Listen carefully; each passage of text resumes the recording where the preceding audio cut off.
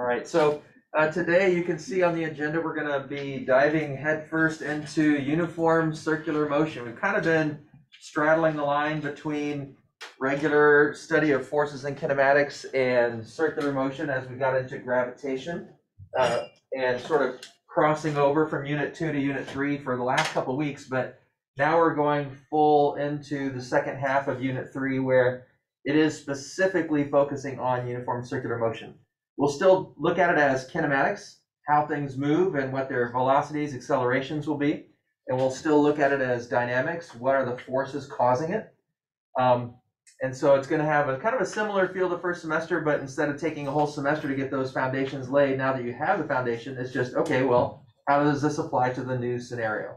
All right, so I got a couple of demos and videos that we're going to look at throughout the lesson today. But before we jump into that, just a reminder that the AP classroom assignment is due tonight, so make sure you've watched those videos.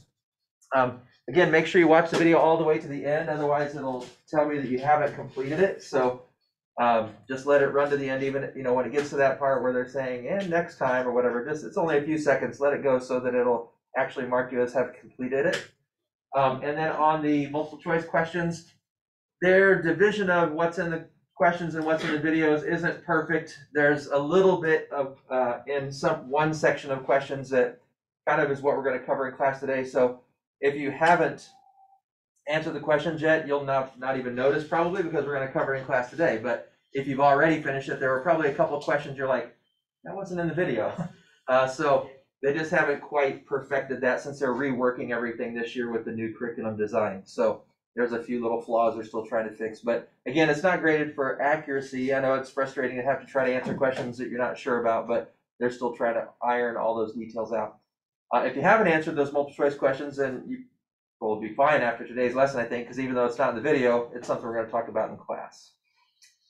All right, so I'm not going to do the ball in a circle. I tried that one, but because the building is sloped, it doesn't work very well, so I'm just going to show you a video about that one. I don't know if you guys even knew that, but this building has like a 7 or 8 inch fall from that end to that end. So anytime you try to do anything that requires a level surface, it's a little tricky. And so I'll show you a video on that one, but it's also kind of cool because it shows you another one that would be a little bit too dangerous to do in a carpeted classroom. So we can see that. And then I want to show you the flying pig and stopper on a string. Let's start with stopper on a string, actually, because this is what you're going to be doing in lab. And so you'll be building one of these where you'll have a variety of different kinds of stoppers, and you'll be using a variety of different sizes of weight hanging on the end of the string. And you'll just pass the string through this plastic tubing. And the tubing is just so you don't get like rope burn on your fingers and stuff. You don't have to feel it directly against your skin. The tubing just kind of protects you. It gives a nice angle. The weight's going to hang straight down, but the stopper, we're going to swing it in a circle, and so it's going to kind of go out that way. So you'll be doing something like this. And you can see if I keep it going at a pretty steady speed, the weight that's hanging down doesn't rise or fall. If I start to slow down, then you can see the weight begins to fall. And if I start to speed up, the weight begins to rise. Okay, so there's some forces going on there, because if this weight's changing its height, then there must be some tension in that string that's pulling it up, right? That's more along the lines of what we studied before. There's got to be some vertical force not letting this fall due to gravity. But now we're also going to be focusing in not just on that vertical force, but also this circular force that's up here above my head. There's something that's making the stopper travel in a circle. What is that something that's making the stopper travel in a circle? It is called a centripetal force, but what's causing it in this case? Your wrist. Yeah, I'm putting energy into it, but what's physical? Because my wrist isn't connected to it in any way directly. So what's directly causing the stopper to go in a circle instead of a straight line? Tension. Tension in the string. And what creates that tension in the string? The weight. The weight hanging down here, right? Can we calculate this weight force? Yeah. That's pretty easy. We know the mass in grams. We can look at what it says and multiply by 9.8, and we'll know that weight force. And that weight force should be, now that we've reviewed systems again, should be the same as the tension up here, right? Okay. And that tension is what's making the stopper go in a circle. All right, so you'll be testing a lot of things and measuring a lot of things. We're going to come back to a conversation about that on Friday for you guys, but I wanted you to start to see it and think about it a little bit, and start to recognize that for that stopper to go in a circle, there has to be a force. There's something making it go in a circle instead of a straight line. What's Newton's first law tell us?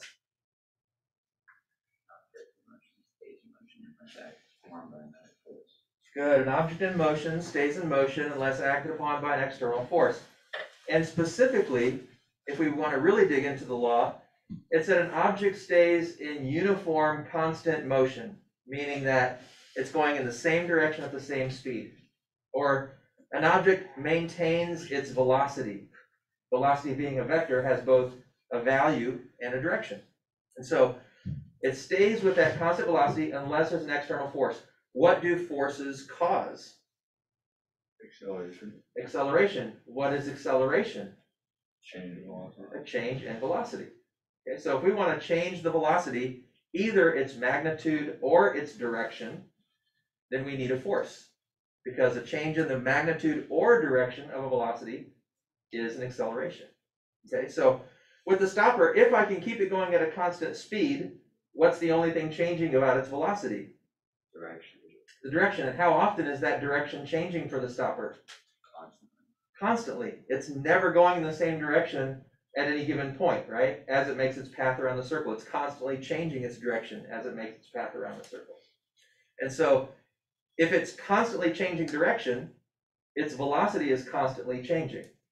If that's true, what's true about the acceleration? It's uniform. It's uniform. Okay? All right, so we'll get into more of the math and the functions behind that again. Some of you saw this running a little bit earlier, but we'll get it going again. We shut it down so you wouldn't have to dodge it and duck under it or whatever to get to your seats. But this is the flying pig. So you've probably, many of you heard the phrase, when pigs fly, meaning never. So when people say that, they're just saying it's not going to happen. But this pig really does sort of fly. If the string wasn't there, it would fall. So it does need the vertical component of the string to keep it from falling. What's the horizontal component of the string providing? Tension. Tension horizontal, right? It's an angled tension, right? Because the string is at an angle. So there's a vertical part keeping the pig from falling because of gravity. What's the horizontal part doing? What's the horizontal part of that tension doing? Pulling it back to the center. Yeah, making it turn, pulling it back to the center, making it go in a circle. If there wasn't a horizontal component to the tension, it wouldn't go in a circle. There has to be some force or some component of a force pulling it back to the center of the circle. All right.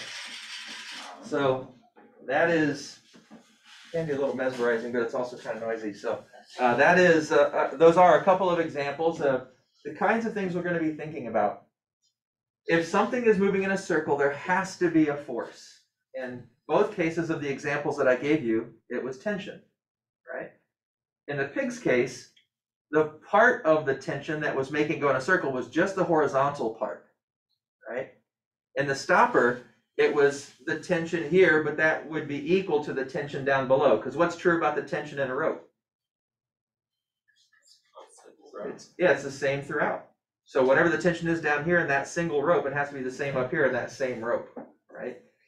And so we practiced systems last week kind of as a review because it's a good connection between gravity and uniform circular motion and letting us think about multiple things at a time and recognizing some things to review about tension in a rope, because that's a common factor, but also other elements. All right, so as we get into uniform circular motion, we're going to take some notes today on the ideas behind it. And we're going to start, just like we did with linear motion, with the kinematics part. Kinematics, the breakdown of that word, etymology, the K-I-N-E part means motion.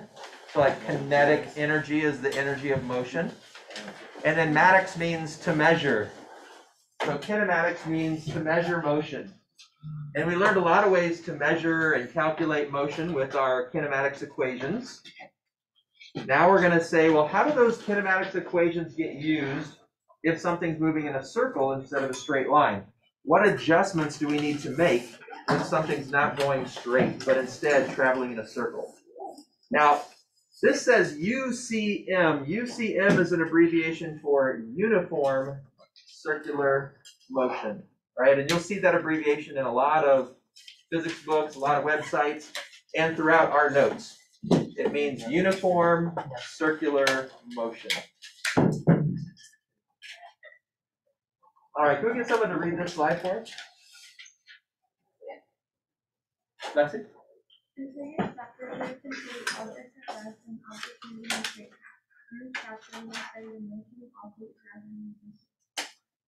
All right, pretty straightforward. You can see this Ferris wheel where the seats are traveling in a circular path. So there have to be forces causing it to go in a circular path. If the engine just gave an impetus or a force to make it move, it would go straight. So there has to be some force that's making it not go straight, and it would be mechanically built into the design of this Ferris wheel. All right, can we get someone to read this one for us? All right, Aiden? One of the main differences between linear and circular motion is that circular motion repeats. So instead of measuring the total time it takes for an object to get from point A to point B, we can measure the time it takes to go around a circle once. All right, so the line down below is just reminding us we've really focused in on this most of the year, like things just moving straight. But now we're looking at this. And so it doesn't make as much sense to just say, what's the total time? Because in the total time, it might have made 1 revolution, it might have made 2 revolutions, it might have made 13.7 revolutions. It makes a little more sense to focus in on how much time does it take just to make 1. Now, for those of you that have studied sine waves and things like that, that kind of math in your math classes, there's a word that we use to describe the time it takes to make 1 full cycle. Anybody remember that word from math class? Period. All right. We're going to use that same terminology. It's going to come up on a slide here in a couple minutes. So we're talking about the period, the time it takes for 1 full cycle, the time it takes for 1 full revolution. And because the pattern repeats, that pig just keeps going around the same circle over and over and over again. Right? So, and the stopper keeps going around the circle over and over and over again. The moon keeps revolving around the earth over and over and over again. That repetitive motion, the reason we use the word period is when we have repetitive motion, we could say that the pattern repeats periodically, right? So periodic motion or repetitive motion is why we choose the word for period. All right, so here you see at the top the actual title, Uniform Circular Motion. That's the UCM you saw in the previous title slide. There are a couple things about uniform circular motion. We call it uniform because we're going to limit ourselves, just like we limited ourselves with various things in first semester for linear movement, we're still going to limit ourselves with circular. We're going to say that it's going to always be uniform, meaning that the radius will stay the same for any given scenario. And we'll also say that the speed of the object, how fast it's moving around that circular path, will stay the same. And notice we're saying speed here because speed is just the magnitude of velocity in this case. When we think about the velocity of the object traveling in a circle, its linear velocity would always be tangent to the circle. It's trying to go in a straight line tangent to the circle, but there's some force, like a string or something, that pulls it back to the center.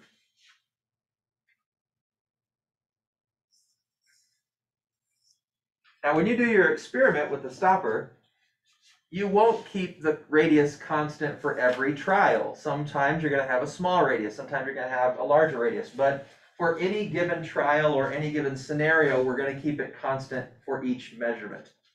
Same with speed. You're going to try to keep the stopper going at a constant speed for each trial. So sometimes if the radius is changed, you might have to spin the stopper faster or slower.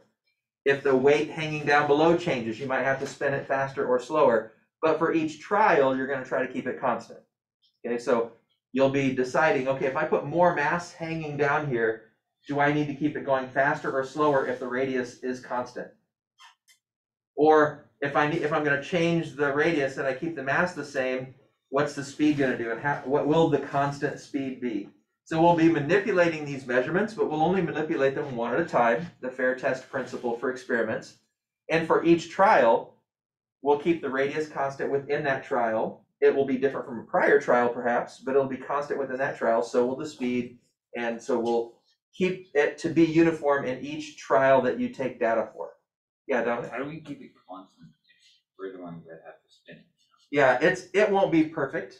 And so this is one where your data always gives you good trends, but it's not going to be quite as nice. The last lab we did was, we got a class average of, or actually all 4 classes together, a class average of 9.837, which is pretty darn close to G, right? And there weren't very many groups that were far off at all. That's one of those labs that almost always works really smoothly. This one, we'll have some groups that get really good data, other groups not great, but at least you'll be able to see some trends, okay? Because it is hard to keep it constant. But one thing that can help, and we'll talk more about this later, we get into the nuts and bolts of the experiment, but one thing that can help is to put tape on the string. So if I put tape on the string at a certain length here, and then start spinning it to make sure I don't hit anybody or anything from hanging from the ceiling. If I keep that tape at a certain height here, then I know I'm keeping the radius the same. And as long as the radius, if I slow down, it's going to start to fall. And if I speed up, it's going to start to rise.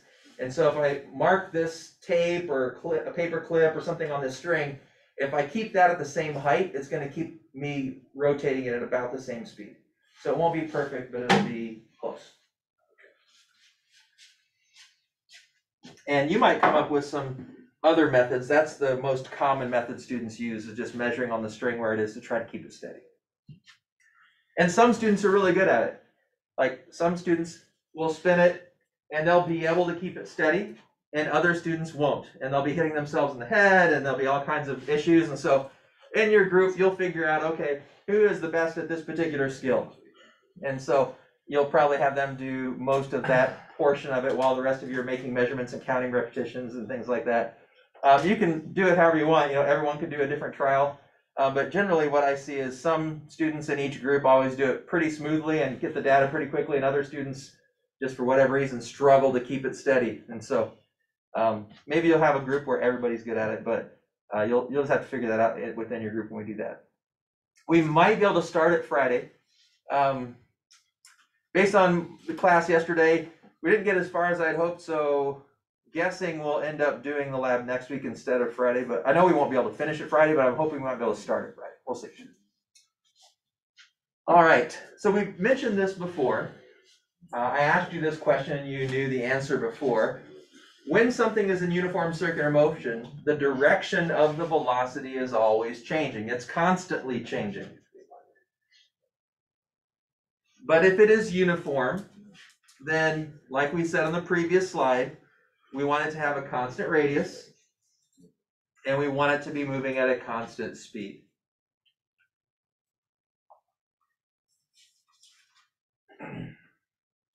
So kind of just a summary of the previous slide, but now emphasizing the fact that it is true that even though the radius is constant and the speed of the object is constant in magnitude, or the magnitude of the velocity as speed, the direction of the velocity will be constantly changing, which means the velocity is constantly changing, which means there has to be an acceleration. And that's the train of thought that I hope you're starting to be able to think through as you read a question, as you think through a new scenario. Is there a change in velocity in any way? In its magnitude, which we often call speed, in its direction, is it changing in any way? If it is, then you should be thinking, okay, there has to be an acceleration. If there is an acceleration, there has to be what? Force. A net force, right? If there is a net force, then you can start drawing free body diagrams and figure out how the forces don't balance. Where don't they balance? Why is there a net force? And so that's going to be sort of the mentality the rest of this semester is using all that foundation you laid last semester and thinking that process through to a bunch of new scenarios. And for this week and next week, it'll be on things moving in a circle. All right, now if you have already answered those questions on AP Classroom, you saw this term centripetal.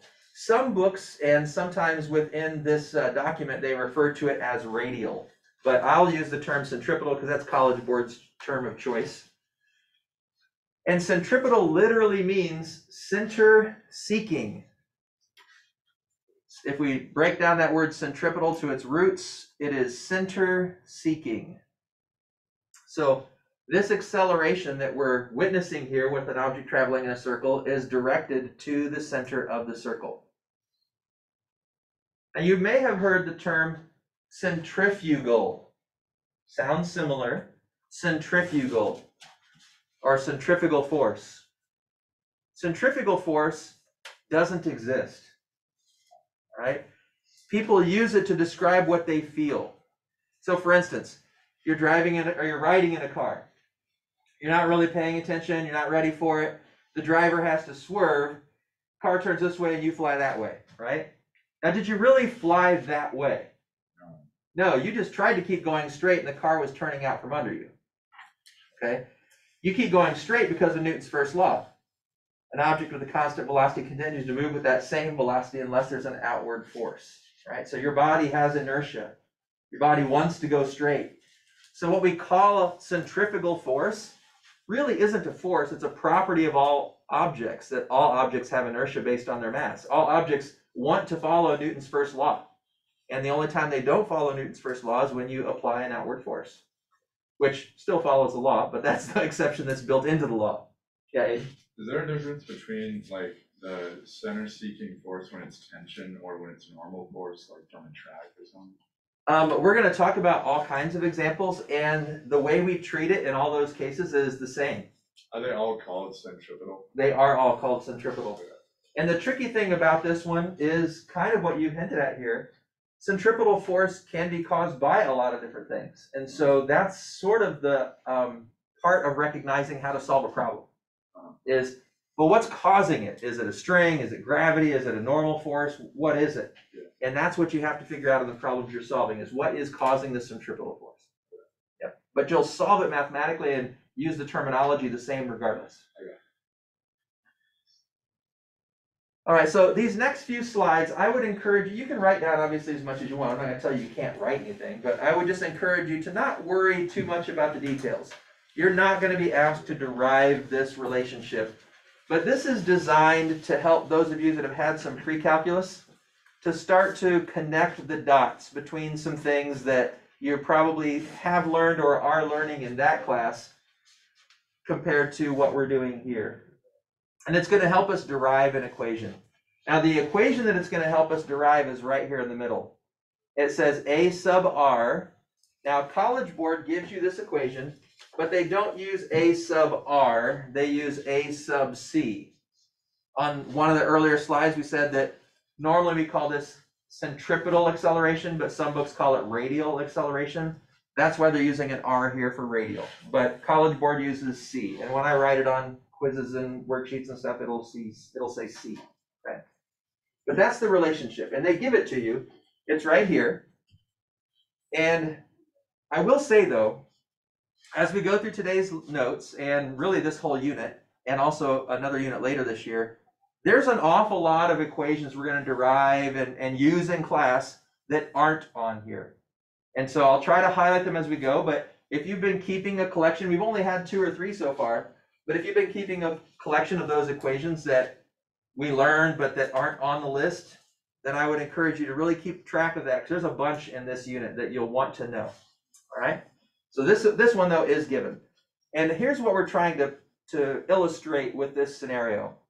If we look at the change in velocity in the limit that the time interval becomes infinitesimally small, we see that we get 2 similar triangles. So here is one scenario. The object is moving in a circle counterclockwise. It's at point A at one instant, and a little bit later it's at point B as it travels along the circle path. At this point, because its velocity is tangent to the circle, It's wanting to go the direction of this green arrow, but the string or gravity or whatever is causing that centripetal acceleration makes it follow this curved path. When it gets to position B, now its velocity wants it to go this direction. Its inertia wants it to go this direction, so its tangential velocity would be this direction, tangent to the circle. But the string or whatever this is keeps it curving on beyond that and doesn't allow it to go in that straight path. Now, what they're talking about with the limit of time here, the velocity is, the acceleration is change in velocity over change in time. So if we keep making the time smaller and smaller and smaller and smaller, in other words, as this time approaches 0, these two dots A and B get closer and closer and closer together. There's a couple things, regardless of how close they are together. The closer they are together, the more similar these relationships are. But one thing we can see is that this triangle, that is a measure of the radius of the circle and the distance between the 2 points that we're observing, and a triangle that we could make with these two velocity vectors, and they've drawn it down here. If we take velocity 1 and velocity 2 and connect them tail to tail, which we normally don't do, but they're just trying to show you how this creates a triangle.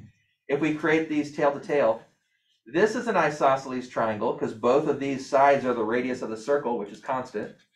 This is an isosceles triangle because both of these velocities, it has to be uniform speed. So the magnitude of these velocities are constant. It's only the direction that's changing. And so these two triangles are similar, and they're being derived from the same information. They're not congruent necessarily because this is based on the radius of the circle and this is based on the velocities, but they are similar. And that will help us make some connections. The other thing that I want to show you or explain, if I look at this left picture over here, is the length, the straight line distance between A and B, is the straight line displacement here more or less or equal to the length of this arc? Equal, less. If it's going to be less, but as we bring points A and B closer and closer and closer together, do the lengths get more similar or more different? More similar. The closer they are together, the more that arc starts to resemble a straight line, right? So as the time approaches 0, that straight line distance begins to become nearly congruent with the arc length. All right, so there's a couple pre-calc kind of concepts to help you make some connections here. All right, so if displacement is equal to velocity multiplied by time, then this straight line velocity time would be the displacement. Like this displacement, we could calculate it using v times t, the straight line. And if we use a time difference that's approaching 0, that straight line distance or displacement will be virtually equal to the arc length, right? All right, now and that's one triangle, radius on the two sides, displacement on this third side. And over here, we've got these two velocities. We've got the two velocities that are equivalent. And then what's change in velocity? Acceleration. All right, so we've got velocity and acceleration. Here we got radius and displacement. But those two triangles are similar, not congruent, but similar. All right, if they are similar triangles, we can set up a congruent, not a congruency, but a proportion. All right, the angles would be congruent and the lengths would be proportional. So we can say that this side, this third side of the blue triangle, compared to this side, which these two are equal, so it doesn't matter which one we pick. The third side compared to the long side, that's one proportion. That has to be proportionally balanced with VT compared to R, right? So delta V doesn't necessarily equal VT, and V doesn't necessarily equal R, but this ratio has to equal this ratio since they're similar triangles. And so when we use proportional reasoning, we can set up an equivalence based on ratios. So now in this step, all we're doing is doing some cross multiplying here. So we multiply both sides by this v that's in the denominator. So now this becomes v squared. And we divide both sides by t to move this over here. So now we've got change in velocity over time equals v squared over radius. Well, change in velocity over time is acceleration. So the acceleration when something is moving in a circle can be calculated using velocity squared divided by the radius. So if we take some proportional reasoning and think through some limits logic, we can come up with this equation for the acceleration of something moving in a circle. This acceleration is what causes it to go in a circle. This is the acceleration that causes it to change its direction. Does this acceleration cause it to change its speed? No, it's only causing it to change its direction, right? Because uniform circular motion means it can't change its speed. So this is only true if the speed is constant. Yes? So what direction is this pointing at? Yeah, we're gonna get to that here in just a second. Yeah, Chris? Can you use the restroom? Yeah.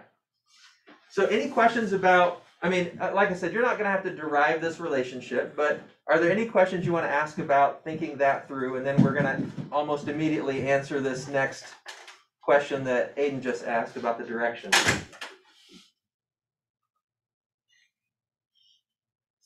Okay, one other comment then that I'll say is, because this is just how something changes direction in uniform circular motion, it is not the same as the acceleration we used before. Now we have two kinds of acceleration. We have linear acceleration, and now we have centripetal acceleration, and they're measuring something different. We can't use linear acceleration to figure out this concept of how something's changing direction in circular motion. And we can't use this acceleration to find out how something's changing speed in a linear manner. There are two specific types of acceleration. And later this year, we're actually going to learn a third. So before this year's over, you'll know 3 different kinds of acceleration that evaluate velocity changes for different scenarios. But it's still acceleration, it's just a different kind. Okay. Questions before we move on? All right. So here's the answer to Aiden's question.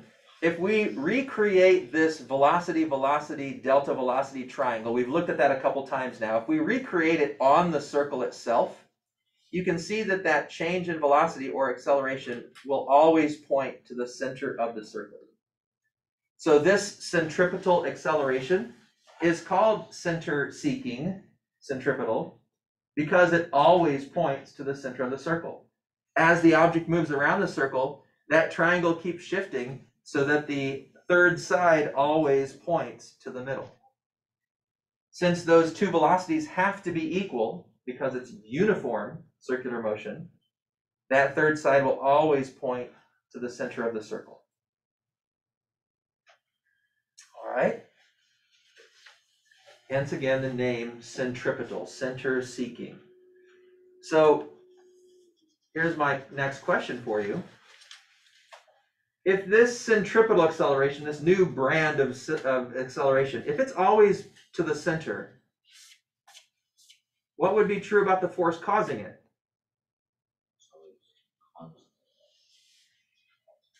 It will also be constant because the acceleration is not changing, unless like we change the mass in different tests of an experiment or something. It'll be constant, and it will always point to the center of the circle. All right. Okay. So wrapping it up, here's our conclusion. This acceleration we've just kind of discussed, defined, and derived an equation for, we call centripetal or center-seeking acceleration. It will always be directed to the center of the circle, and we can find its magnitude by taking the velocity squared, which will be constant because it's uniform circular motion, divided by the radius, which will be constant because it's uniform circular motion. All right. Now again, this equation is on here. And hopefully you have a copy of this somewhere that you keep handy, because this is going to become more and more important as we learn more and more equations. We now have our kinematics equations up here at the top. Then we've got Newton's second law. Now we've got friction. And then right underneath that, now we have centripetal acceleration. We also have the spring force down here. There's a bunch of geometry things over here that you might want to refer to. We're going to look at one of them later today. On the backs, all the metric prefixes over here. some trig stuff right here, some units to remind you of what the units are and some constants. So we're picking up more and more pieces of this at kind of an exponential growth scale, right? Like we've slowly built up a few, and now we're rapidly adding more and more to it in this unit. Okay, so go ahead and grab a small whiteboard and a marker and something to wipe the marker with, a eraser, a rag. There's markers in the pink boxes as well as along the side over here. There's erasers and rags up here by Kenny's desk and also on the back table. If you need to spray down your board because it's nasty, there's also spray back there and spray up here.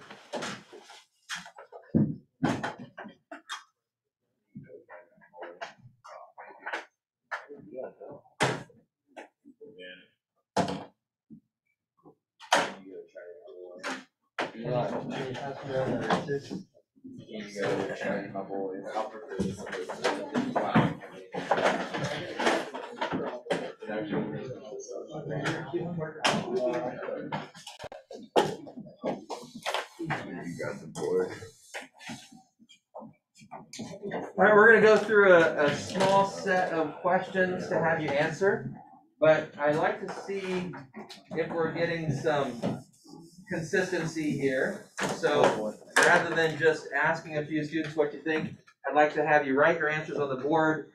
Write them big enough so that I can see them, especially those in the back of the room. You know, don't write it tiny in the corner where I can't tell what you wrote. I write it big enough so I can see what you think the answer is, so I can see if we're having some consistency. If we're very split, that means we need to have some conversation. If we're pretty consistent, that means we can keep moving, and it'll just help me kind of informally test whether you're getting it or not. Okay? So here's question number 1. Is it possible for an object moving with a constant speed to accelerate and then explain? So each answer says yes or no with an explanation. I'll let you read the answers and decide what's the best answer. Alright, for a second, I was really confused.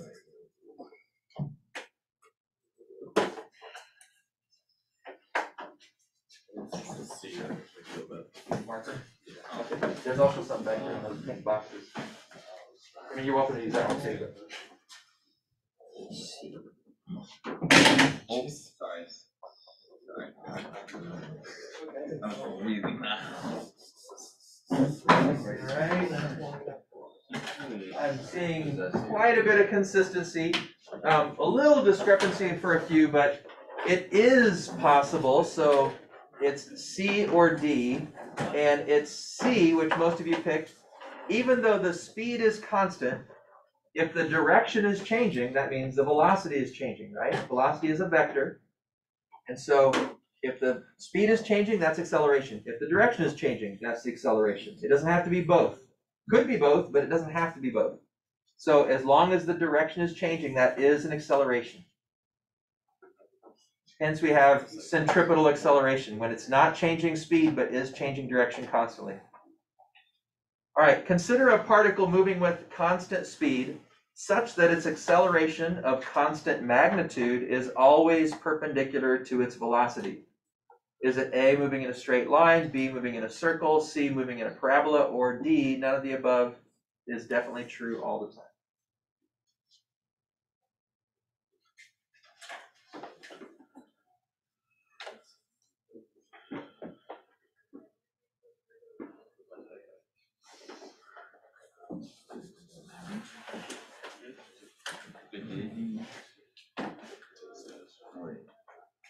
I can have the acceleration. I have to, yeah. This one time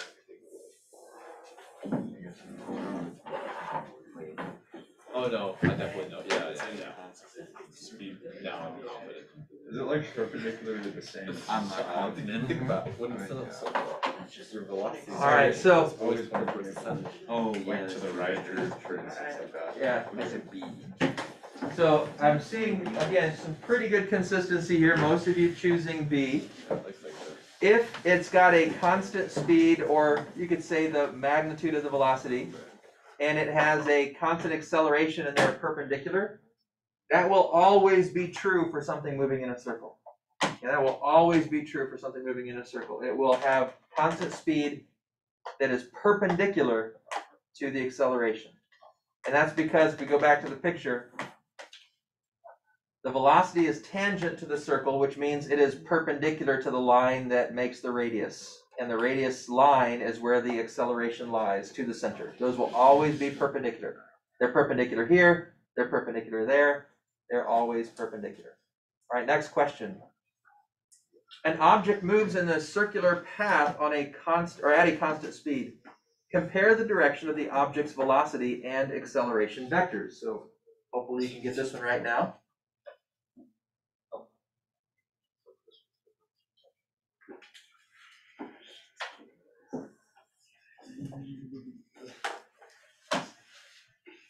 Tempting to choose C just because it's snarky, but, or sorry, D because it's snarky, but C is correct. That's so complicated. Yeah, C is correct. They always are perpendicular. All right, next question. This one's a little trickier. Two cars, let me change this so a slight zoom out so you can hopefully get it all on the screen here. Well, do a little less. I should be able to see the question and the answers.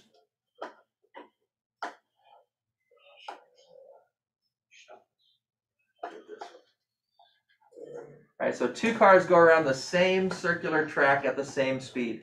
The first car is closer to the inside of the circle. Which of the following is true about their centripetal acceleration? A, both cars have the same centripetal acceleration, or centripetal motion, since they both have the same speed. B, the centripetal acceleration of the first car is greater since its radius is smaller. C, the centripetal acceleration of the second car is greater since its radius is larger. D, the centripetal acceleration of the first car is less since its radius is smaller.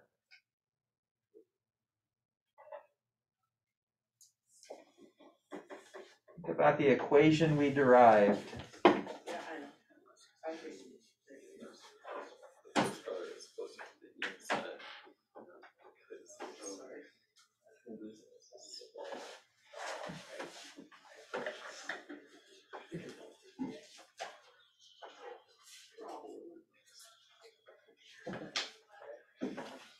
Oh yeah.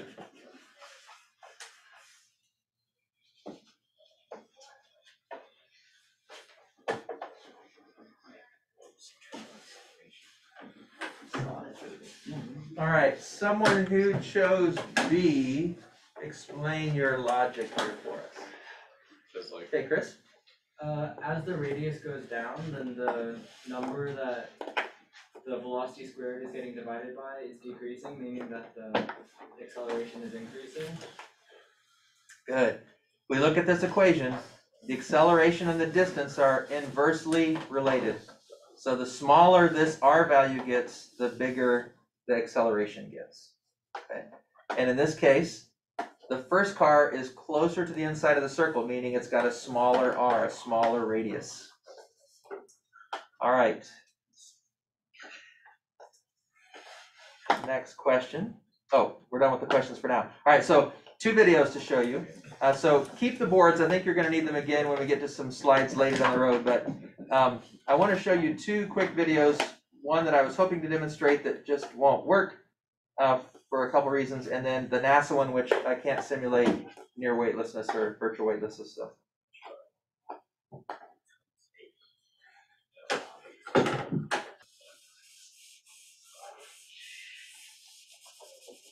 physics.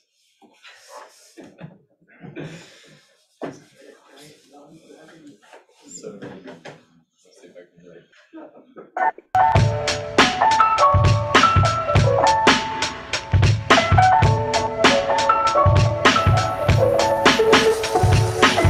This is a great demonstration for showing that if something's moving in a circle and you remove the centripetal force, it'll move in a straight line. But if you're teaching circular motion, I've got another demonstration that's worth doing first. This is a really simple way to introduce some basic ideas about circular motion. The ball moves in a horizontal plane, which makes it easier to understand the forces involved than with, say, something moving in a vertical circle because we can ignore gravity. When I do this with my students, I place an object about there and I ask them to tell me when I should lift the hoop so the ball knocks it down. Right, so as a physics teacher, I knew when to lift the hoop because I knew the ball would go off at a tangent, but that's not obvious to everyone, and this demonstration can really help to clear up misconceptions about things flying off radially when you remove the centripetal force. The ball goes from moving in a circle to moving in a straight line, and we know from Newton's first law that if something is moving in a straight line at a steady speed, the resultant force on it is zero. So what's going on when it's in the hoop? Well, the hoop exerts a contact force on the ball at right angles to its surface, and that force changes the velocity of the ball. The force is always directed towards the centre of the hoop, the centre of the circle. Take away that force and the ball obeys Newton's first law and carries on moving in a straight line. This is true of all objects moving at a steady speed in a circle. The instantaneous velocity is always at a tangent to the circle, and the force keeping it moving in a circle is at 90 degrees to this, that is towards the centre of the circle. We describe the resultant force that makes something move in a circle as a centripetal force, and it's important to emphasise to students that this word simply tells us the direction of the force and nothing more. The force may come from a contact force, as in this example, or friction, or gravity, or tension in a string, or any combination of these forces, so it's really important to look carefully at any particular situation to identify the origin of the centripetal force.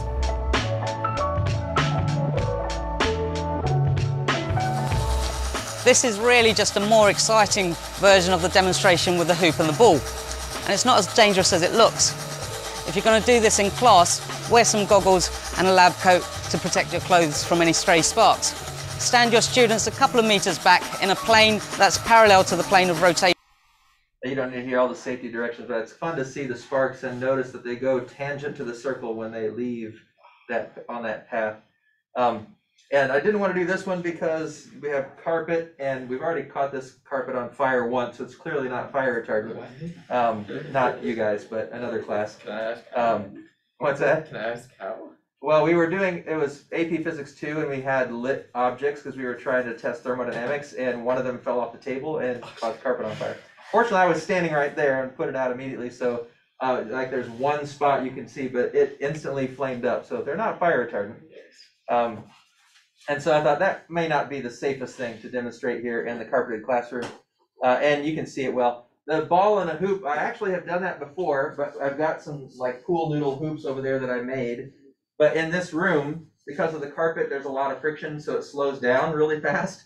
And secondly, if I orient it this way, when it comes out, it goes like this and starts curving down the slope of the building. And so you can't really see it properly in this setting. So his video makes it nice and visual, so that you can see it clearly and see what you're supposed to see, not some other things going on. But this one, obviously, I can't do a near weightless scenario, so we'll check out the International Space Station instead.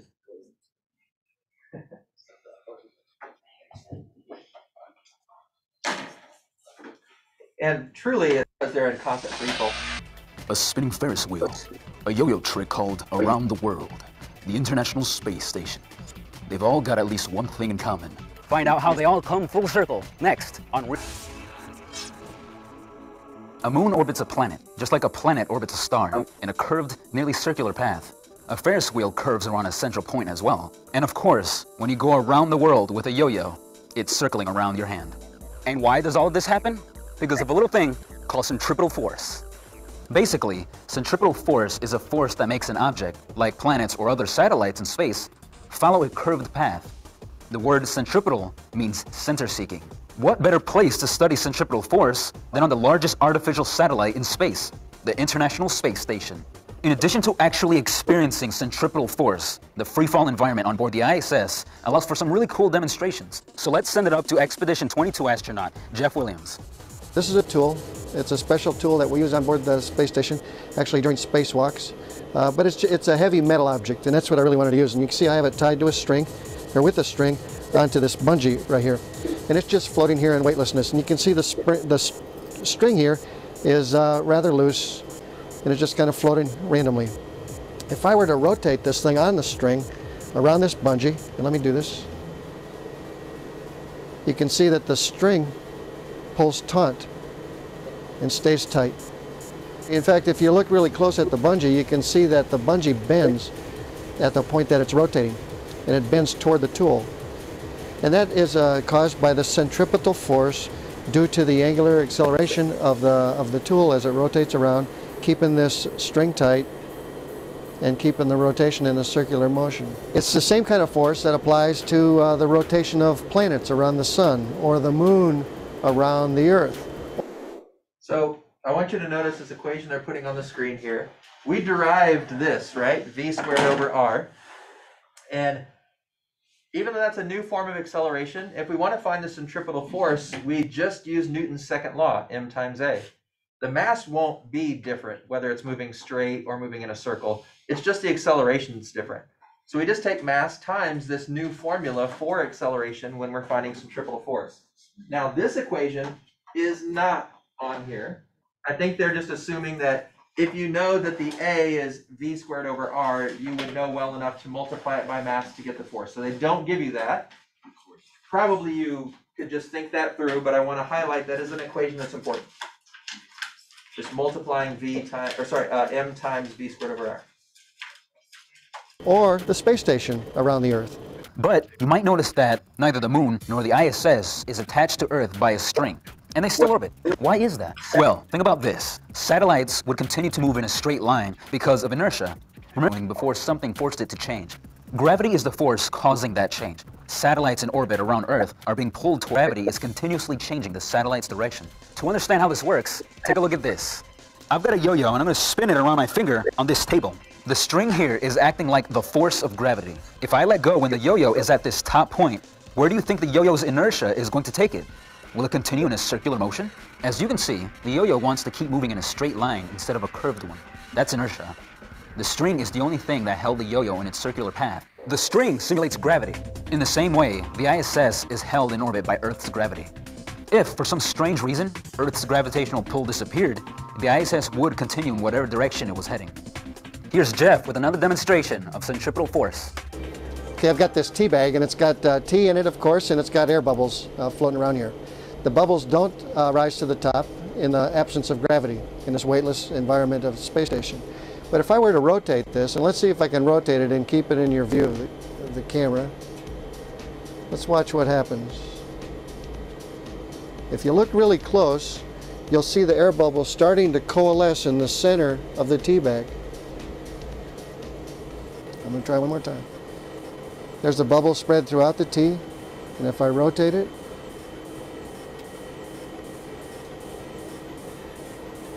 the bubbles coalesce to the center of the tea and eventually form a circle.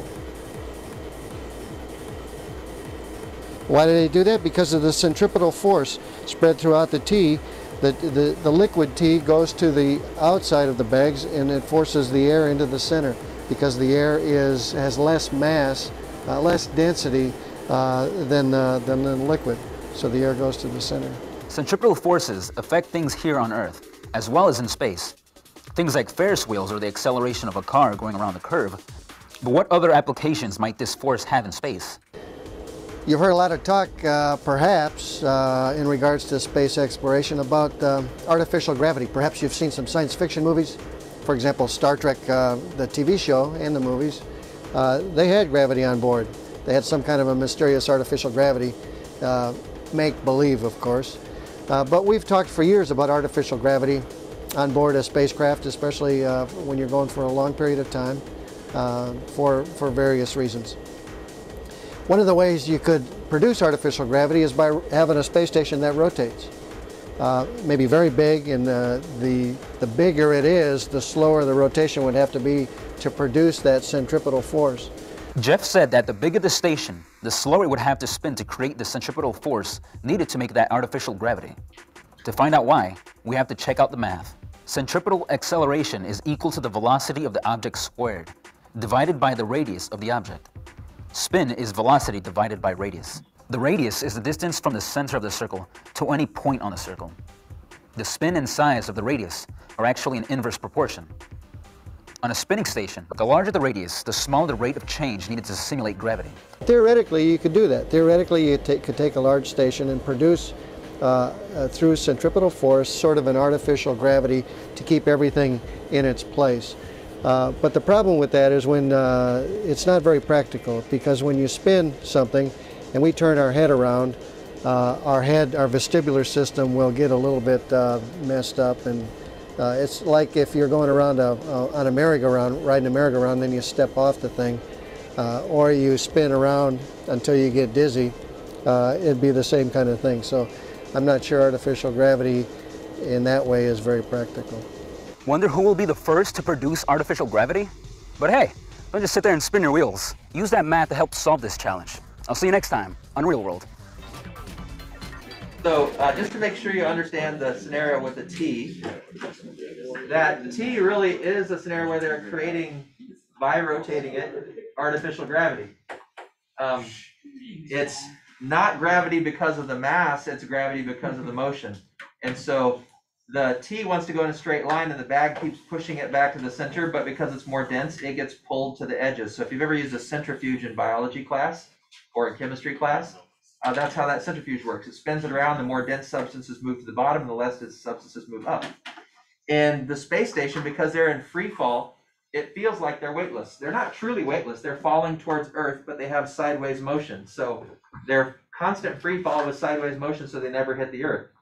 So it feels like they're weightless because of the way they're moving.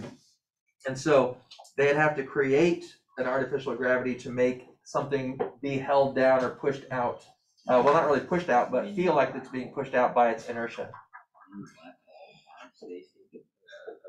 All right, so now we're going to add a couple more equations and then we'll finish up with some questions.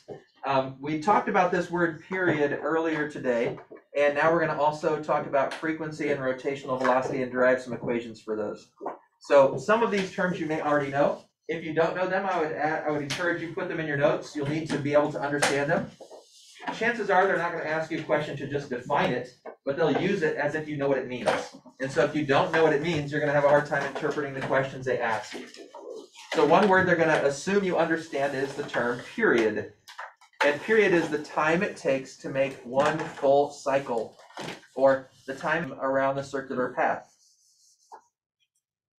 We use the variable t for period, just like we use t for regular time, but we capitalize it to emphasize that it's specifically related to something moving in a repetitive pattern. It's still measured in seconds, just how many seconds specifically does it take to make one revolution. And there are some equations on the formula sheet for period. There's 3 different ones. One that relates to a pendulum, which we'll get to later this semester. One that relates to a spring, which we'll get to later. And one that relates to this lesson, but it has a couple things there. So I'll show you that here in a minute. But when you see capital T, that's specifically period in our context. The time it takes for one revolution, measured in seconds. Now, when you do your experiment, as you're spinning the stopper, you'll probably be spinning it fast enough that if you just measure one rotation and try to time it with a stopwatch, there's going to be probably a fairly significant amount of error, because you might start it too soon or too late, you might stop it too soon or too late, and you're going to have error on both ends of that in a very short time span. So you could have maybe 50% error if you only time one cycle, all right? But often they'll want you to think about period in this regard, that if you are given a total time to make any number of revolutions or trips around the circle, you can always find the period just by taking the total time divided by how many revolutions it was. Now, this relationship is nowhere to be found on the College Board, so if you need this for now to kind of help you understand mathematically what period means, it may be one to jot down where you can reference it later.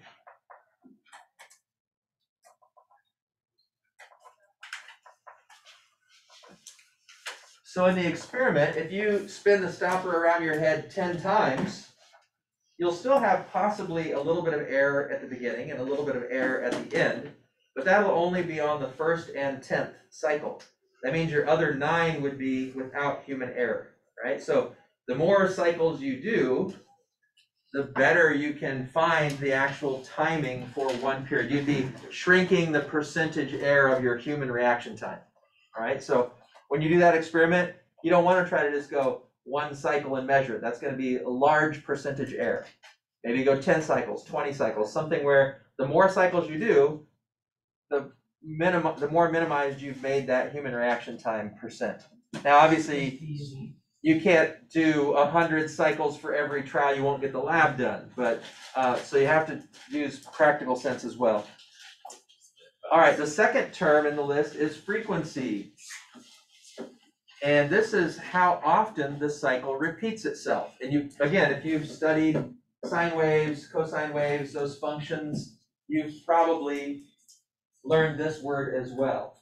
Just what the term frequency means there. It's the same kind of an idea here. We're just specifically talking about moving in a circle, not just a sine wave.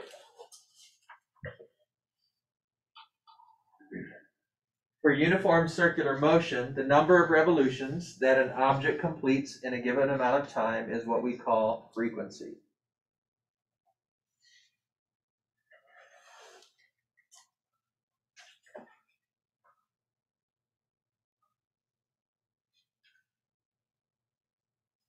We use this symbol for frequency, or the variable lowercase f. Why lowercase? It's just not over force. Yeah, capital is force, so we don't want to confuse it with that. And then it's actually per seconds. But rather than writing per seconds, and you could do that, you can say per seconds, or you can do seconds to the -1 power. But usually they'll just write it as hertz, which means per seconds. And Hertz is just named, I think his name was George, if I remember right, like George Hertz, I think is who they named it after. So the abbreviation they'll typically use is Hz, which stands for Hertz, as the unit of frequency. So the variable is lowercase f, the unit is Hertz, or per seconds, or seconds to the -1 power.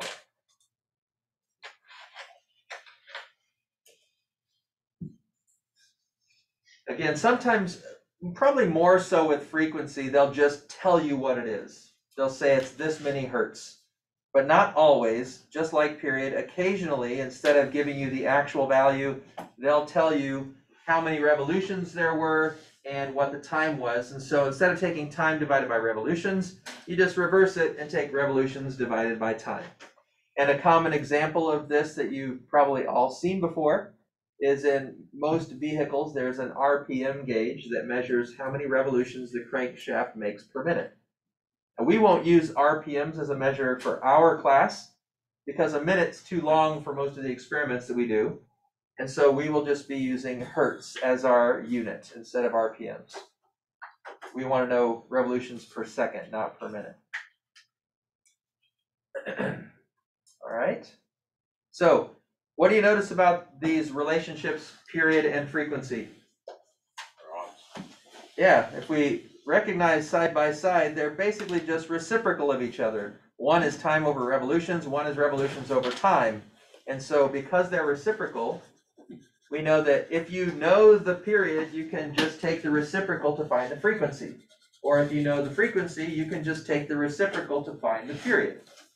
Now this is the relationship they actually do give you. It's on here. It's kind of embedded in a it says T equals 2 pi over omega, a fancy looking W, and then it says equals 1 over F. So they do show you this, but they embed something else into it, which we'll get to eventually, but it's not today. So that's right there. They kind of give you that T for period equals 1 over frequency. But recognizing that they're reciprocal can help you quickly solve problems. Sometimes you really need the period, but they give you frequency, or vice versa. And as long as you know they're reciprocal, it's just a single step to convert one to the other. Any questions about those terms? All right, our final term for this section. Last semester, we learned that velocity, or the speed, the value of velocity, the magnitude of velocity, is just distance over time. or displacement over time specifically for velocity. But that was uniquely to something moving in a straight line. For something moving in a circle, we will substitute period in for time. So instead of small t, we'll use capital T, and it won't be total time, it will be specifically the time for one cycle. And what do we call the distance it takes to get around one circle? The measure of how big that is circumference, right? How far it is to get around the outer edge of the circle is the circumference. So the distance we're going to substitute with circumference. How do we calculate circumference of a circle? 2 pi r.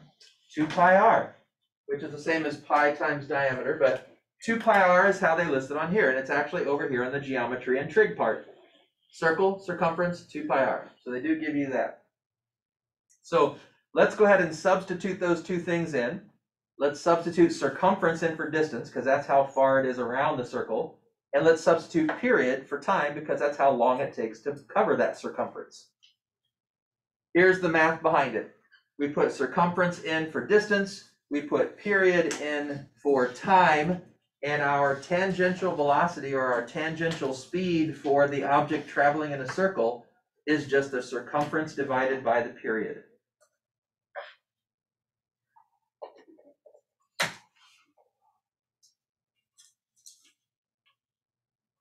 Now, this equation is particularly helpful, but they do not give this to you on the formula sheet.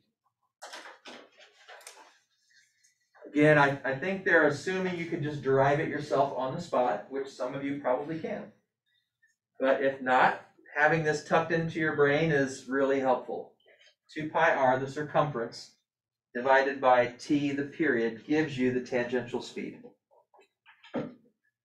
Only the magnitude, obviously, not the direction, because the direction is constantly changing. But it would at least tell you the magnitude of that tangential velocity, which we usually call tangential speed.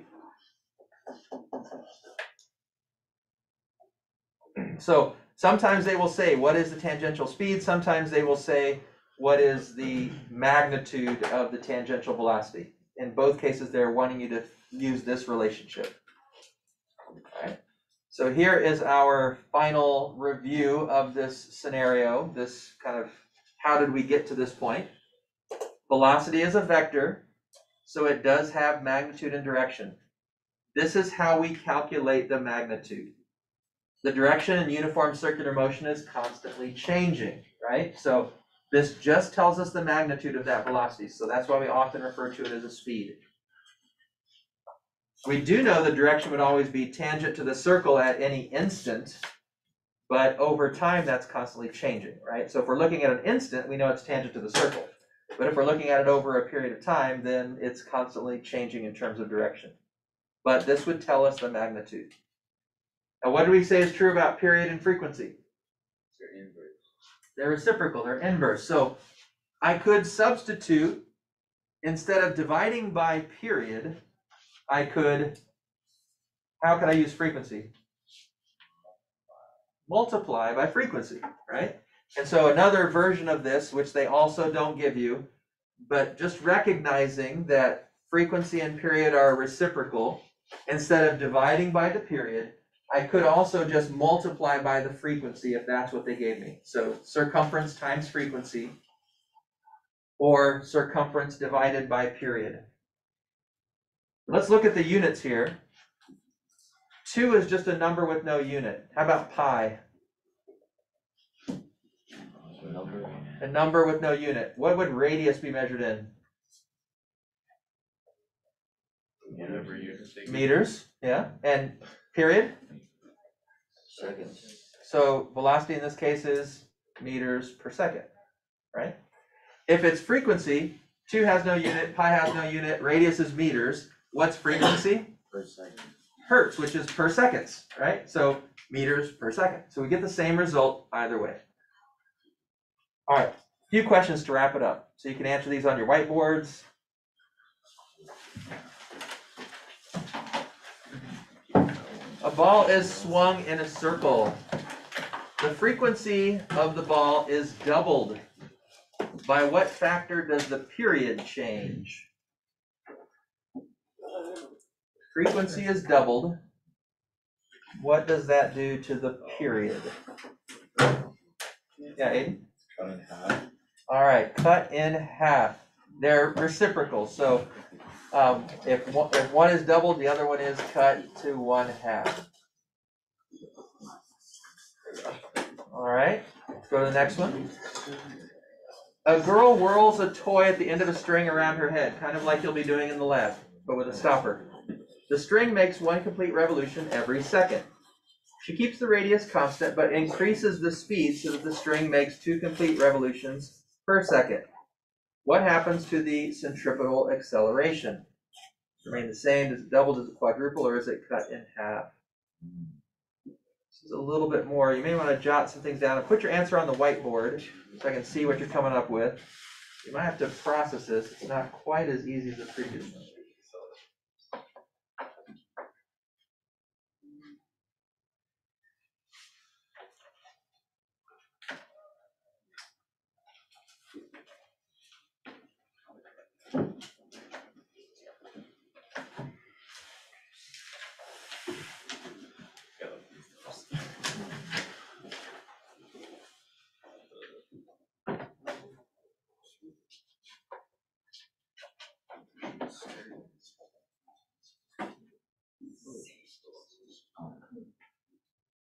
Oh, yes.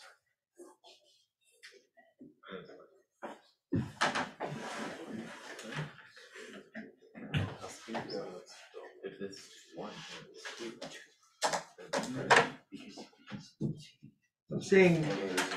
I'm seeing some consistency here. It is C. If when it says 2 revolutions per second, what is that? Directly, it's measuring what? That's directly. It's per seconds, so frequency. So she's doubled the frequency, right? If we go to this equation, if she doubles the frequency, that changes the velocity to make the velocity double. But the acceleration, we come back to the acceleration equation.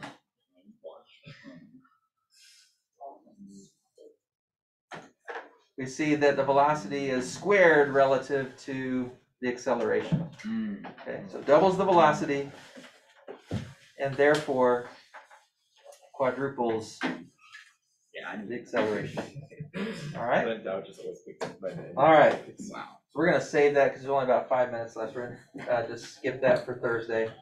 All right, so go ahead and put the whiteboards back and then grab one of these worksheets over here from the side.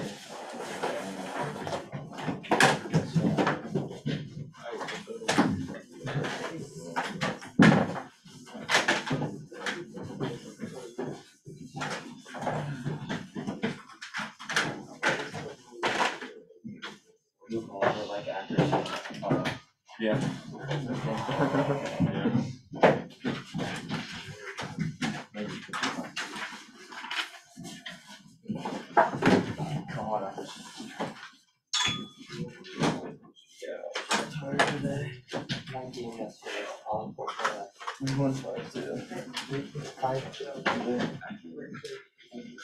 It was that good. Make sure you receive that. Now that's They might put like 3 open simple plays. I don't know if you saw. Like 2-0. All right, so just a quick reminder, the AP Classroom videos and questions are due tonight. Make sure you get those done before 11:59 p.m. tonight, hopefully well before that. And then this worksheet will be due next time we meet on Friday, and it's just a review, pretty simple math using the equations we learned today, but they're new concepts, so thinking it through, I just feel like you need a little bit of repetition to make sure you're really getting the concrete knowledge down. So make sure you have that ready for Friday. Yeah, Charlie? Will that be on Access then, James? That assignment? I think it already. I think I did put it on there, yeah. It's just a 10-point kind of completion. We'll run through it real quick on Friday before we go on to the next thing and prep for the lab. Yeah. Yeah, sometimes if it's not for a grade, I don't put it on there, but I think I made this one worth 10 points, and so I believe it's on there already. All right, so that is all we have for today. Let me go ahead and stop the recording here. Any questions about what we covered today?